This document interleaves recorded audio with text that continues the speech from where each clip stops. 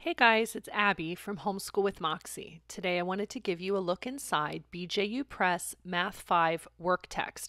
Now this is the third edition. They do have a new fourth edition out, but honestly it's not going to be a whole lot different. Obviously they might move things around, different graphics, but I find that with the different editions there's not a whole lot of change. Now, the reason I wanted to tell you about BJU Press Math is because it's a really solid math curriculum that, even though it's made for a traditional classroom, I find that it's generally easy for homeschool moms to use. It's very open and go at the elementary level.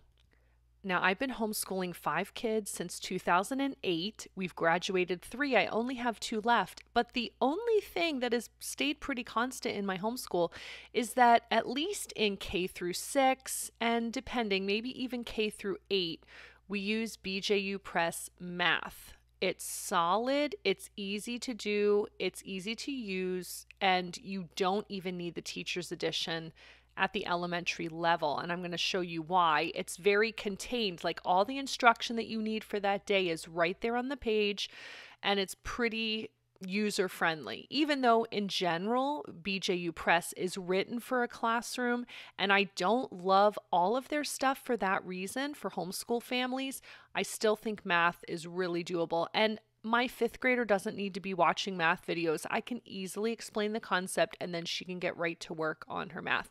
Now, the reason I did the 3rd edition instead of doing their new one is because I could find it pretty cheaply on like eBay or whatever. So if you're okay with the older editions because you don't need a teacher's manual, all you need is the student work text, you can do math in the elementary ages for very low cost and very inexpensively.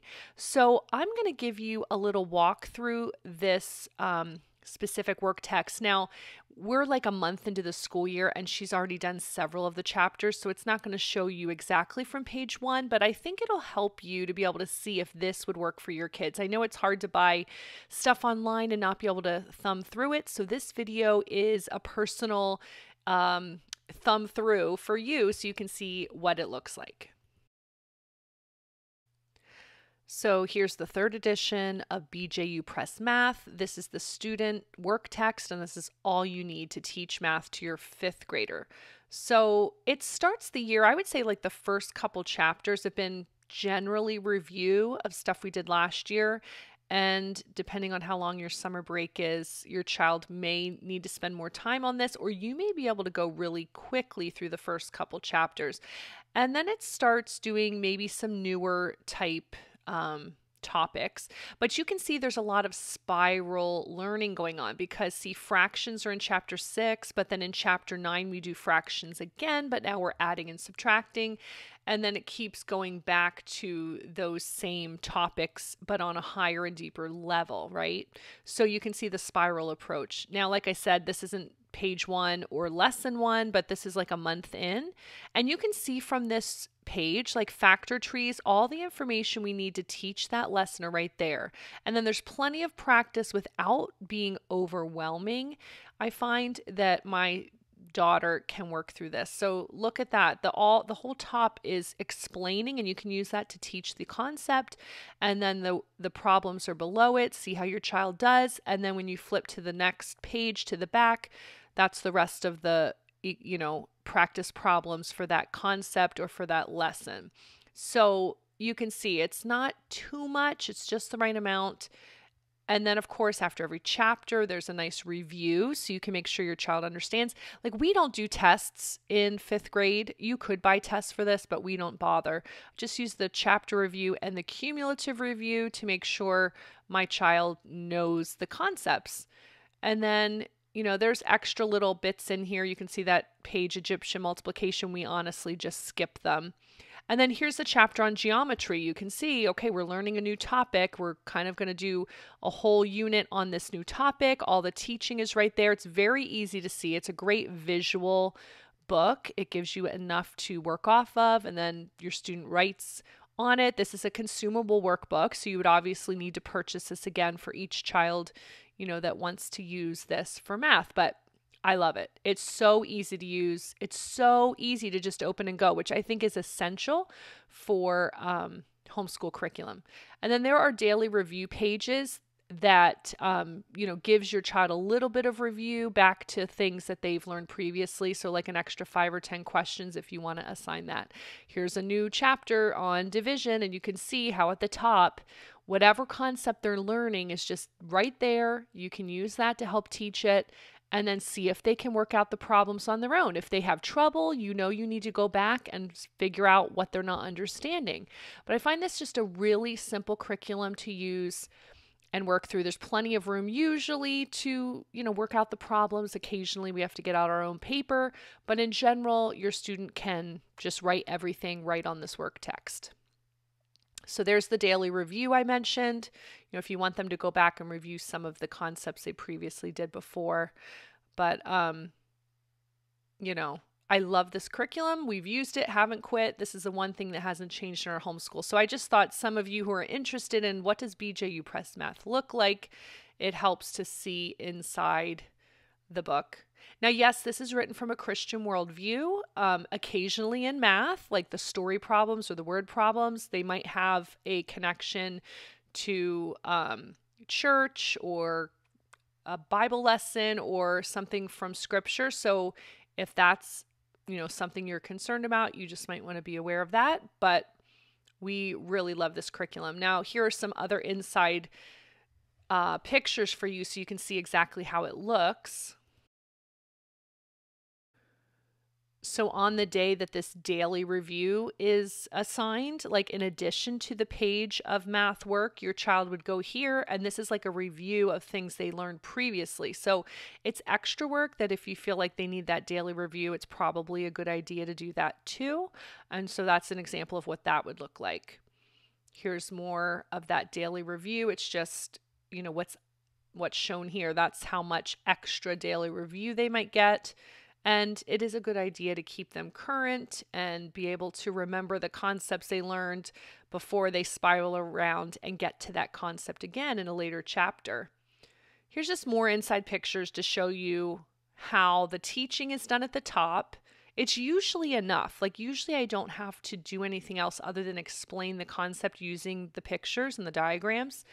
You could use that to get out manipulatives. You could do that. You could get out a piece of paper and work on other problems. But I usually find that that's enough instruction for my child, and they try to visually really explain things well. And so for even something like fractions and how do we do this, they're trying to explain the why behind the math. Like, why is this working this way? So I'll just give you a few other examples. I just find that it's enough color and interest that it doesn't look like a black and white overwhelming sheet, but it's not so much that the color and the graphics are overwhelming and distracting, because I know there's a fine balance. Some kids like the color, some kids are distracted by it. So as you can see, I feel like it has a good balance here.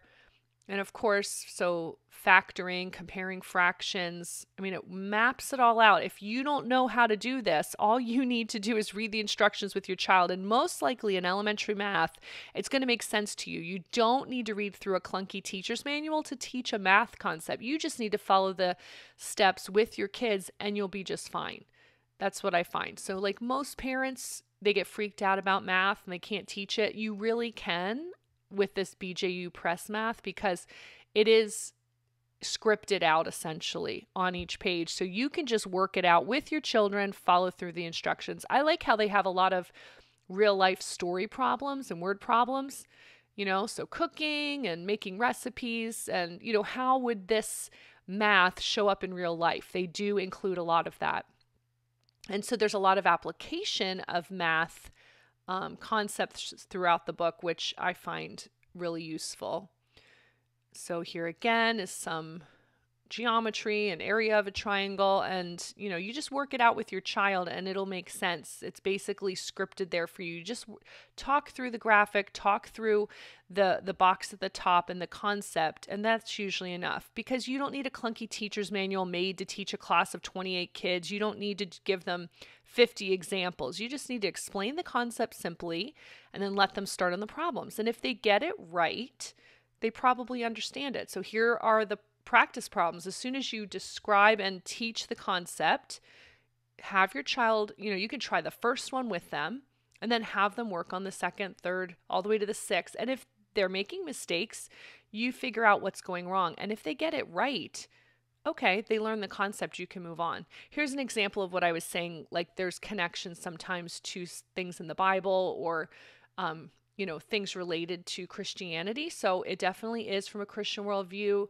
You're not going to find like verses sprinkled throughout the book per se, but some of the application, or they'll talk about a missionary collecting money or, buying Bibles and that kind of thing. So that's the type of Christian perspective that is used in these books.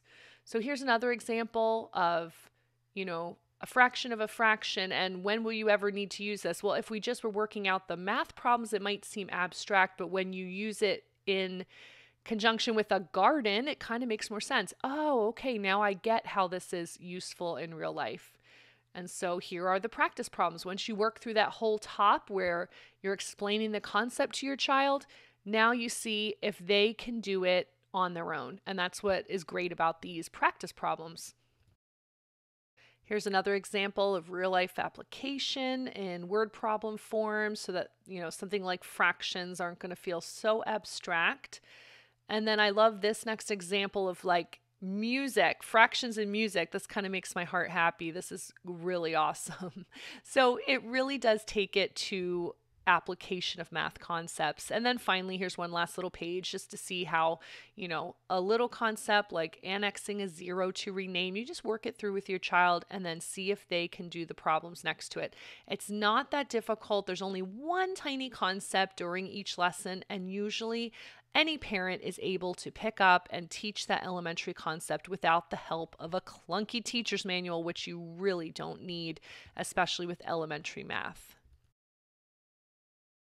So obviously, we still highly recommend the BJU Press Math, no matter if you get an older edition or the newest edition. I don't feel like in the elementary years you need the videos or anything. You don't need the teacher's guide. You don't need tests.